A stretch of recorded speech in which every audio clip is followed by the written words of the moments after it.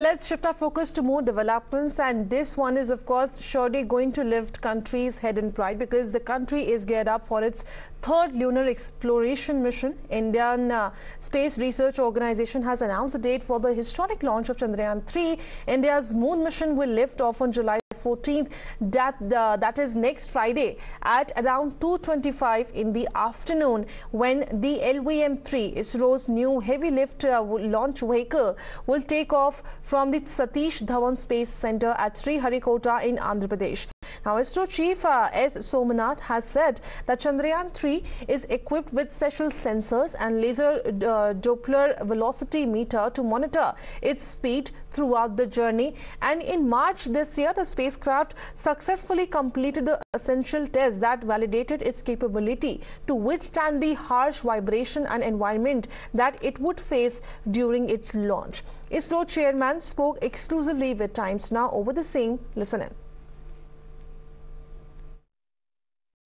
The launch dates of Chandrayaan 3 has been announced, and joining with me is ISRO chairman right now with me. Sir, how is Chandrayaan 3 is different from Chandrayaan 3 is different from Chandrayaan 2, and importantly, what is the mission of Chandrayaan 2? What is important? The mission objective of Chandrayaan 3 and 2 are one and the same: to achieve soft landing on the moon and then do the experiments which are been destined to do.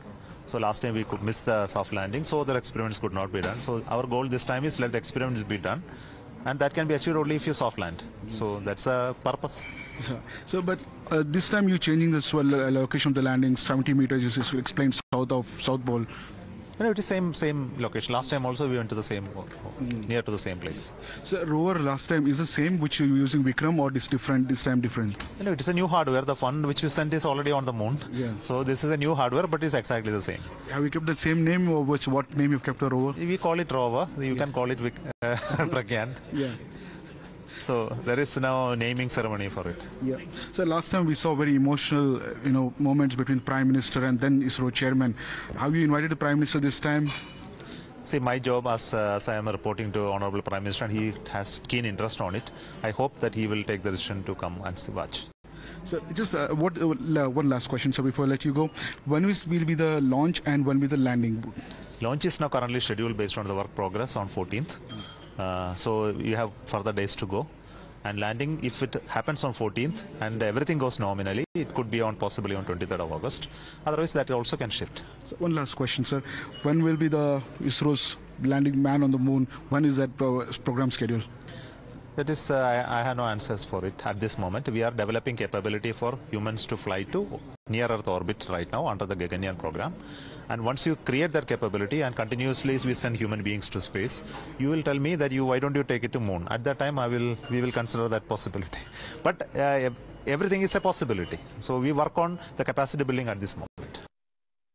So all eyes will be on the launch, which is going to happen soon. But also remember, in September 2019, Chandrayaan 2 deviated from its intended trajectory while landing on the moon due to a software glitch. And the rover Vikram lander's guiding software malfunctioned and the lander crashed on the moon's surface.